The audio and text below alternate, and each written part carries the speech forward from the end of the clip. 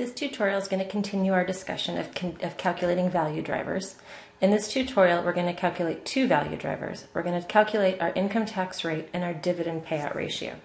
We're going to use these percentages that we calculate to forecast what our income tax rate is going to be in the future, what percentage of income before tax is paid as income tax expense. And we're also going to use the dividend payout ratio to calculate our depreciation expense based on our average balance of plant, property, and equipment at cost. Let's start with our income tax rate. The first thing I'm going to do is insert a row between net income and income tax expense. And then, like I did for sales growth rate, I'm going to italicize it and shift it over to the right. You could do this in a whole other sheet if you didn't want to have these as part of your statement. It's up to you, but this just sort of makes it easy for me, so it's how I do it. And what I'm going to do is I'm going to calculate the percentage of taxable income that the company paid as tax in each of the last 3 years. And I'm going to use that to make an educated guess on what their income tax rate is going to be in the future. So in 2012, Hershey paid $354,000 in tax on a $1.015 million taxable income. That's not $0. What it is 34.9%. What I can do here is drag this over, and that'll give me the income tax expense divided by the taxable income, right? Income before taxes, taxable income, for each of the previous years. So it looks like Hershey's paid as little as 34.7% and as much as 37% in income tax. Well, let's average this.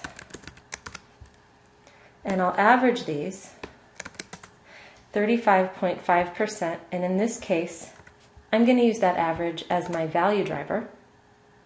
And what this means is percent of income before tax. So 35.5% of our income before tax we will use to forecast our income tax expense.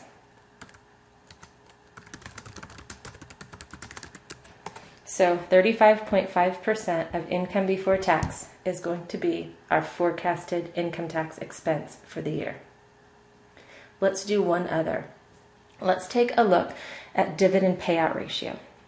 The dividend payout ratio, we can describe it or define it as the percentage of net income that is returned to shareholders in the form of dividends or share repurchases.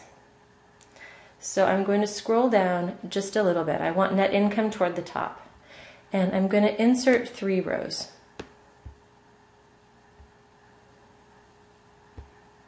So to find out what percentage of net income is returned to shareholders, I need to understand that net income goes to one of two places. A firm who has a positive net income, as Hershey's has, either 1, gives it to shareholders, or 2, keeps it. If they keep it, we call it retained earnings, and we keep track of that on the balance sheet by increasing the cumulative balance of retained earnings. Retained earnings is a stockholders' equity account, and you find it down below here. Under stockholders' equity, we've got retained earnings. And you see how it's been increasing each year? That's because each year, Hershey has had net income that it's kept. And all of that net income that it keeps gets added to the previous balance of retained earnings, and this is accumulated. This is the sum total of all the net income that Hershey's has ever earned, but has not paid out as dividends. So if we know these numbers, we can use these numbers to figure out how much net income they're giving to shareholders. I want to hide some of these accounts so that I just can focus on what I need.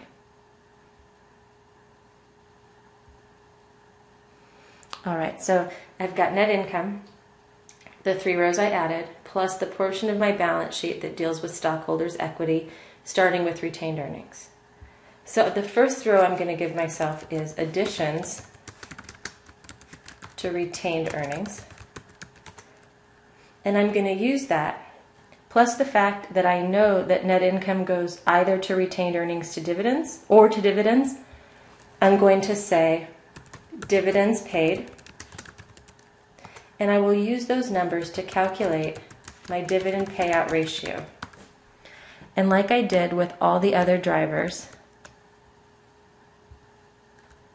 that I'm creating by adding rows into my income statement, I'm going to italicize it and scoot it to the right so that I can know when I'm glancing at it that some of these things are not part of the actual statement. Okay, so in 2012, Hershey's made $660,000 in net income. It's really $660 million, but I'm just making it easy on myself. Of that, part of it they kept, part of it they paid to shareholders. Well, I can figure out how much they kept. I can figure out how much they kept because in this year, they also added to retained earnings in an amount that's the difference between these two. So if last year they ended the year with $4.7 million in retained earnings, and this year they started the year with $5.02 million, that means that they added the difference between these two, $319,000. So net income, they kept some. The amount that they gave to shareholders is the difference between what they earned and what they kept. They gave the rest away, well, to their shareholders in the form of dividends and share repurchases. So if they paid $341,000 in dividends, that means that they returned $1, no, 52.16% of their income is dividends. That's the dividend payout ratio. If we look at it for 2011 a little more quickly, they ended the year with $4.7 million in retained earnings while they started the year with $4.3. That means they kept $333,000 out of this net income. What they didn't keep, they dispersed as dividends, so it's the difference between those two. Net income minus addition to retained earnings lets us know the dividends paid. The dividend payout ratio, in turn, is going to be the dividends paid divided by net income. Not $0, rather 47.0%. Then for a value driver, again, I'm going to average them. 49.3, and I'm going to call that the dividend payout ratio, and I'm going to say 49.3% of net income. So 49.3% of net income is going to be paid out to shareholders in the form of dividends. So in this tutorial, we went over how to calculate the income tax rate as the income tax expense as a percentage of taxable income, and the dividend payout ratio as a percentage of dividends paid divided by net income. Now we have two additional value drivers, and we're going to do depreciation rate in the next tutorial. Happy calculating, good luck, and let me know, as always, if you have any questions.